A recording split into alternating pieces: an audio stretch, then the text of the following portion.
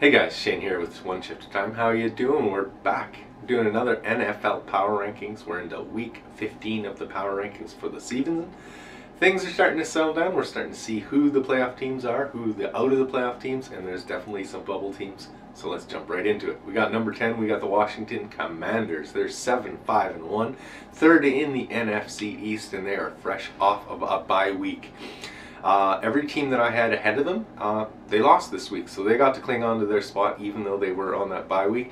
They've won in the 3 in a row, so yeah, not too bad. Before they did have that tying game against the New York Giants. They do take on the San Francisco 49ers on Saturday, so that's going to be a big test for them as the 49ers are rolling right now. Number 9, we got the LA Chargers. They're 7-6. They're second in the AFC West. And this is a very tough team to gauge. I mean, what week is it? Sometimes they're playing really good, sometimes not so good. They had a huge win this week over the Miami Dolphins. That got them back into this list. They look to keep rolling versus the Titans on Sunday. Number 8, we got the Baltimore Ravens. They're 9-4, first in the AFC North. They're up 2 spots. They're winners of 2 straight, but scoring only 24 points over those last 2 games. That's not going to cut it. Lamar Jackson, of course, is injured. Now it looks like Tyler Huntley might also be injured. I think they're on the backup 4 there now, getting crazy. They're going to have to get things together and figured out for the Cleveland Browns, who come to town on Saturday. Yes, Saturday hot football this week. How lucky are we? Number 7, we got the Minnesota Vikings. They're 10-3. They're first in the NFC North and NFC North, and they're down 3 spots. That loss to the Detroit Lions. The Lions almost snuck in there on that number 10 spot too. It was just absolutely crazy. So the offense has been fine enough, but the D just can't stop anything. They need to be better versus the Colts on a Saturday morning. Number 6, we got the Kansas City Chiefs. They're also 10-3, first in the AFC West. But they are winning. Though clearly they expected to win a lot easier against the Broncos. I mean, especially after the first half, I thought they were going to absolutely run away with it. If not for that Russell Wilson injury, he might have led the comeback. It could have been his first good game of the season, and then of course he goes down with the concussion. But they are going to take on the Texans here on Sunday morning, so I think Kansas City's going to bounce right back.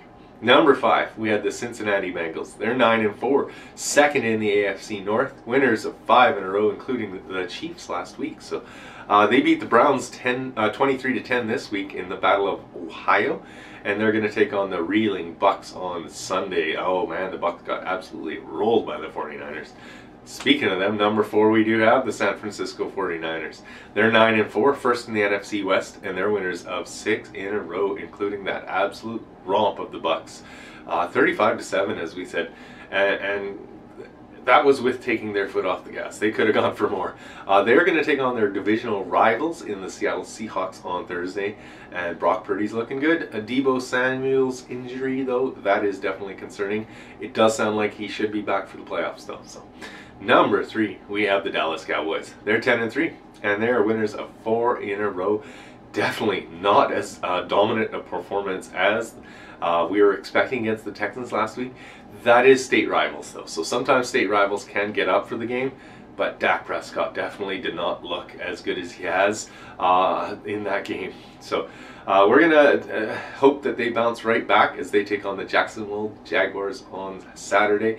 And the Jags are also playing some damn good football, so that could be a great game.